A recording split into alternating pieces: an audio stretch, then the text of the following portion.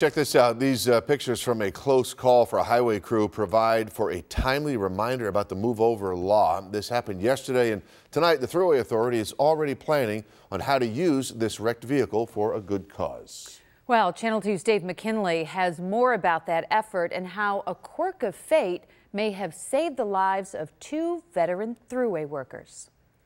Combined, these two Thruway maintenance workers have nearly 70 years on the job. That's a lot of days, but make no mistake, Wednesday was nearly their last. It's pretty traumatic when, you kind of look at this smashed vehicle behind us. It's the one they just parked on the shoulder of the state's superhighway near Westfield and stepped out of to pick up litter moments before a tractor trailer, which for reasons still not fully determined, failed to obey the move-over law and slammed into it. And they both managed to, within feet, dive out of the way and move out of the way of the tractor trailer.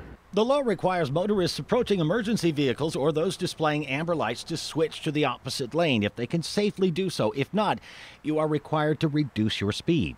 Now, perhaps you might be thinking, well, maybe somebody is passing through from another state and may not be aware of New York's move-over law. Highly unlikely. First, because all 50 states have a move-over law, and in fact, New York was the last one to adopt it, and that was 9 years ago. So in a manner of saying, there really are no excuses. There really isn't, and it really is just common sense, too. You might think it would be common sense for the Thruway Authority to scrap this thing, but it won't. We have doing quite a few functions for the move-over law at our rest areas. So they will keep it for a new use, as a display at such events and as a stark reminder of what can happen if you don't move over. This vehicle is a real symbol of the dangers out there, and we hope to use this vehicle to send a message to everybody: move over for these guys.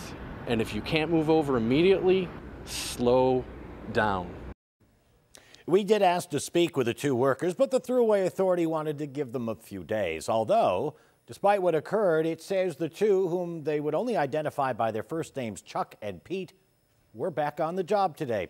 They also shared that Chuck, after more than 30 years, is due to retire in just a few weeks, and that Pete, with nearly 40 years on the job, plans to pack it in next spring.